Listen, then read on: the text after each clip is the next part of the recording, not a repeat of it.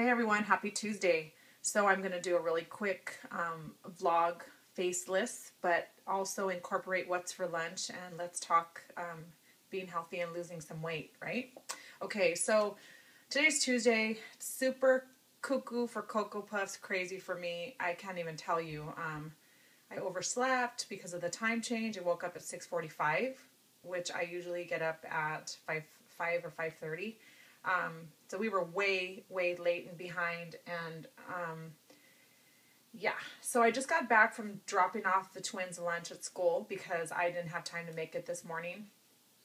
And I just got back, and I'm really super hungry. It is 11:30, and the only thing I did for breakfast was I juiced about an hour and a half ago, and I was cleaning the kitchen, just trying to get caught up today. I'm off work, which if I work all my scheduled shifts, today would be my only day off this week until Sunday.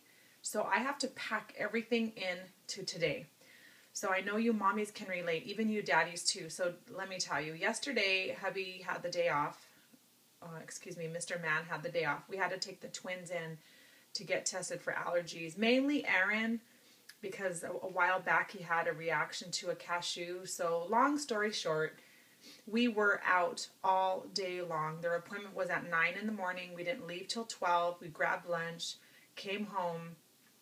I laid down on the couch for 20 minutes, picked up the girl from school, came back, got ready for work, and didn't get home until after 10 last night. So my house was a disaster from the weekend, from being gone and busy. And then I started off by waking up late, so it's just, ugh, right?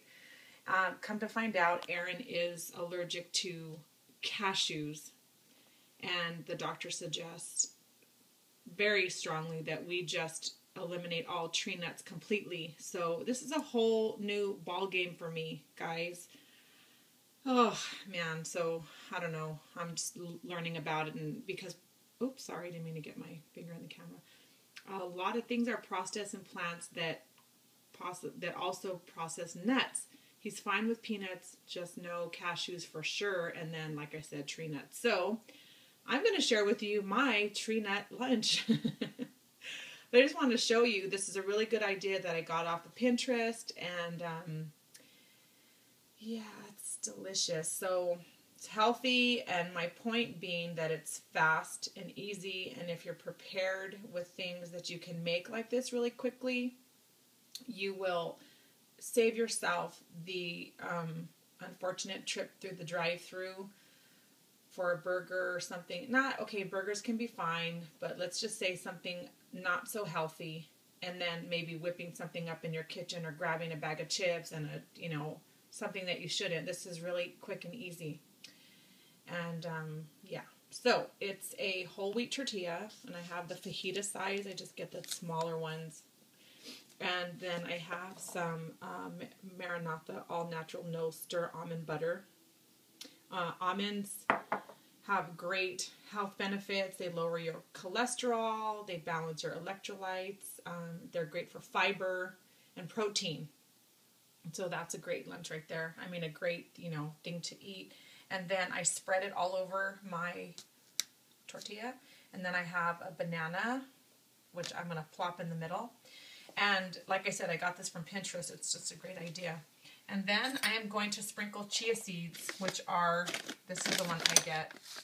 Raw chia seeds. They're high in antioxidants, omega fatty acids, and calcium. And I really need my calcium. We all do, women especially, but my doctor told me I'm low in calcium. This was a while back. Hopefully it's improved. So I am going to sprinkle my chia seeds. Chia seeds are really good for you. Google them.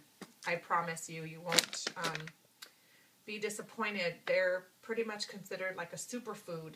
The only thing is they do swell up in liquid. So if you put them in a smoothie, it's going to thicken up like you wouldn't believe. So I like to eat them like mixed in with granola.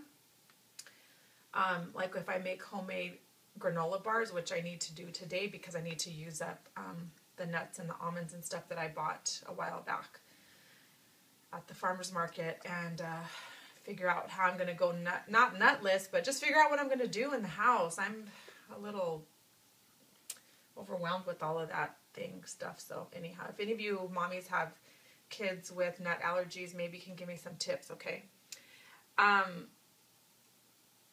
Yeah, so then I'm going to sprinkle some flaxseed on here because I didn't have a smoothie this morning and I didn't have, you know, yogurt. Like I said, all I did was juice. So I'm going to sprinkle flaxseed because that's really good for fiber and I need it because I'm just prone to being anemic, so I have to take iron, and if you take iron, you know what iron does to you.